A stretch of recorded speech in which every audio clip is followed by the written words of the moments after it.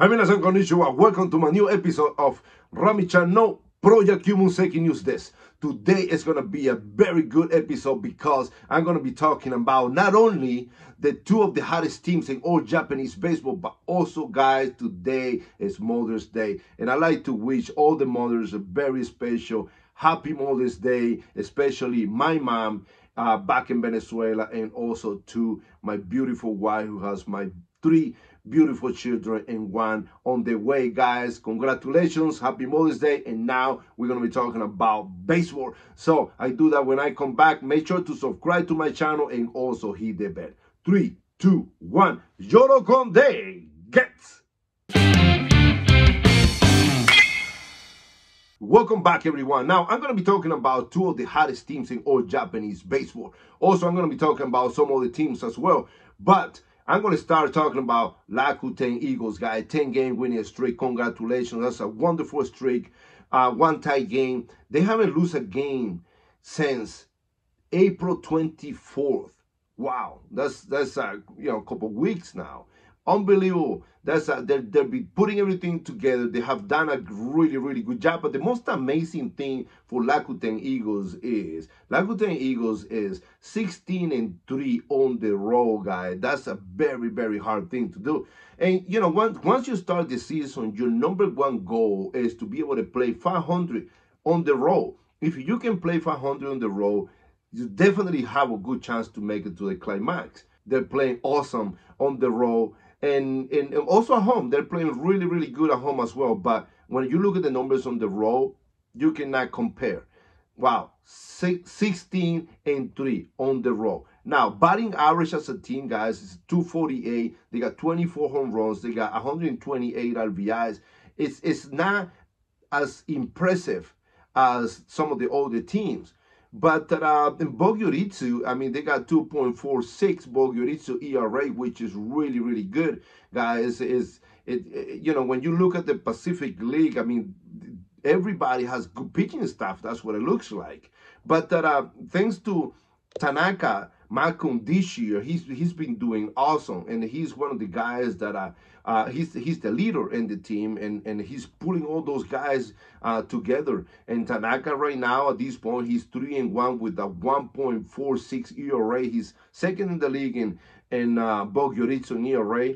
And the other rest of the pitchers are just following him. They're doing a tremendous job, guys. Now, they have two good hitters, great hitters. The Rakuten Eagles have very good hitters, but these two guys are having a tremendous season this year. And Asamura, we all know how good he is, and he's a very clutch hitter. This year, Asamura is hitting 321 with 6 home runs, 27 RBIs, leading the league right now. And he's doing tremendously. Now, they got Nishikawa from Nippon Ham as a free agent. And Nishikawa has done a tremendous job, guys, this year. Right now, he's batting 306 with 5 home runs, 24 RBIs. He got 8 stolen bases. He's doing really, really good. This guy got some talent, and he's, hitting lead off, and is one of the best lead off in the game right now. He's really, really good. So, when you look at Rakuten Eagles, they have good pitching staff. They got good hitters. Hopefully they can get another Gaikokujin players. They can provide more RBIs, more production, and it may be better for the Rakutens to be able to win this year if they stay like that. So if Rakuten continues like that, guy, I would not be surprised if they can make it all the way to win the championship, because they're doing tremendously, especially on the road. Now, guys, I'm going to start talking about SoftBank. SoftBank is one of the most talented team out there in the Pacific League. They have tremendous team. They started the season really, really good. At this point now, they're in the second place because Rakuten Eagles is doing awesome.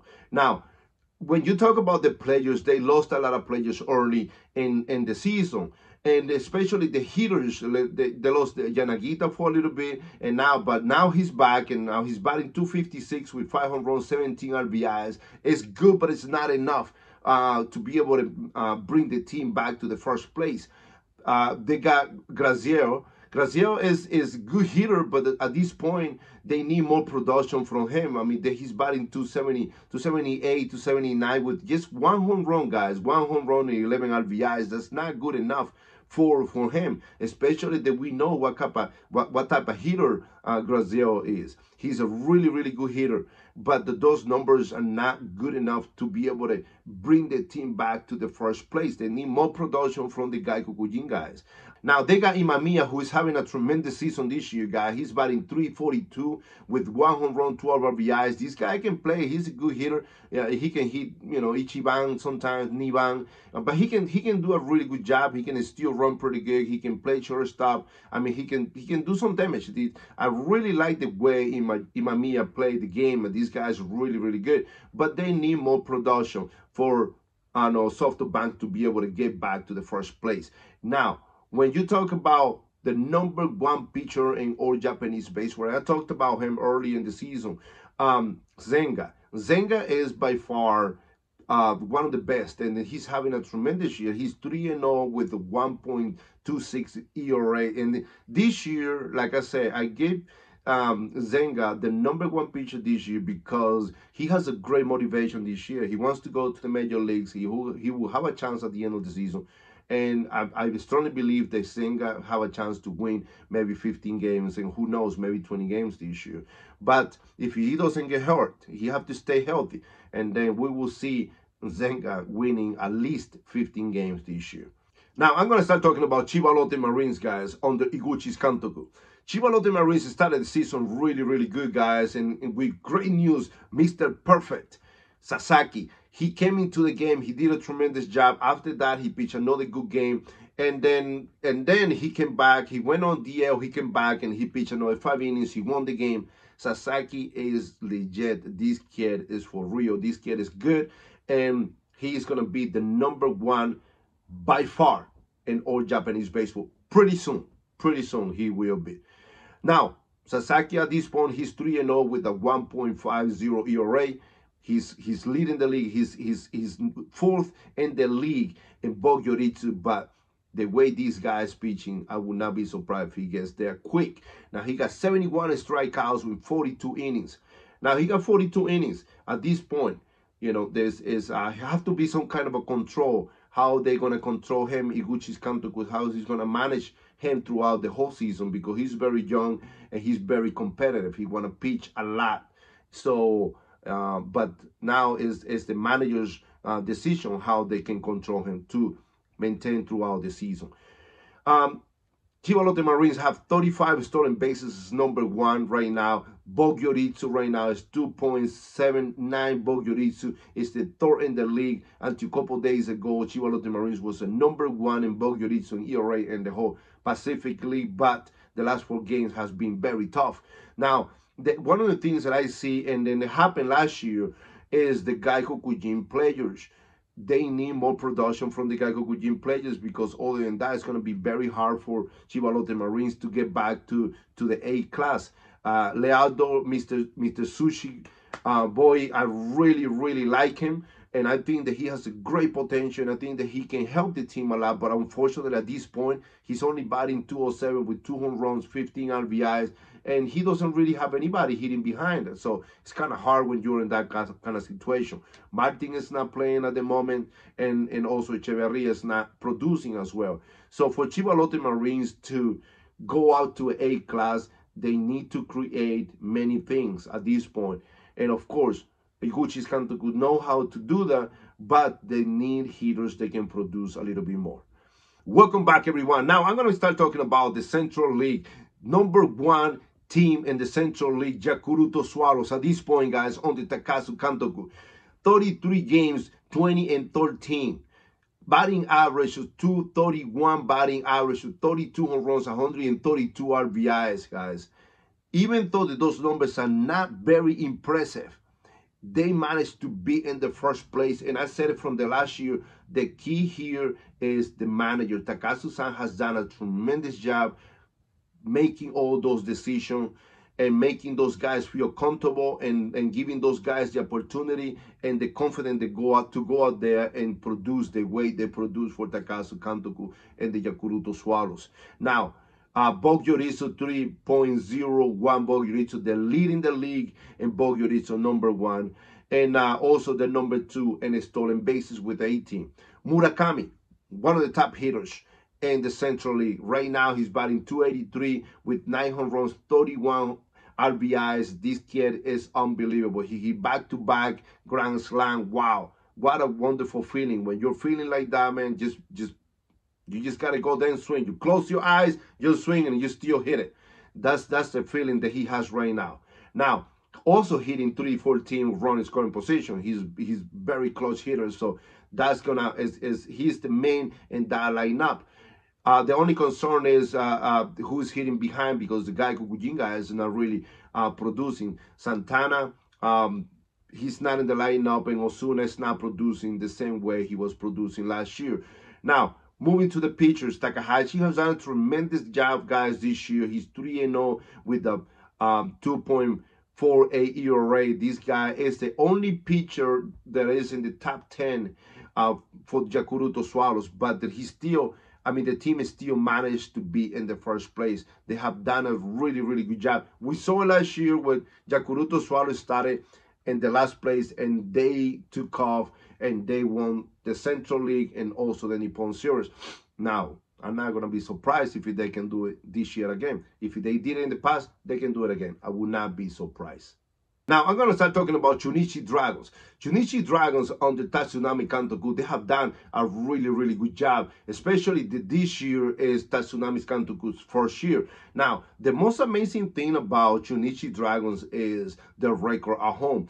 And this has been, from the last couple years, how they play at home is very, very good. And it's not easy for any team to go to Nagoya Dome and beat Chunichi Dragons there in Nagoya Dome. They are 12-8 at home, and they're doing really, really good. And that is the reason why Chunichi Dragon will have the chance to be in the A-class team this year if Chunichi Dragons play 500 on the road. So far, Chunichi Dragon on the road is not playing as good as we expected, but if they can play 500 on the road, Chunichi Dragon will have a chance to be an A-class team this year. Ono is really, really good, but Ono pitches his best game, especially in Nagoya Dome. And but this year he's 2-3 with a 2.72 ERA. It's not bad at all, but Ono have to pitch better on the road as well. One of the things that I like about Tatsunami Kantoku, how he used the rotation, is that he can use Yanagi pitching on Sunday.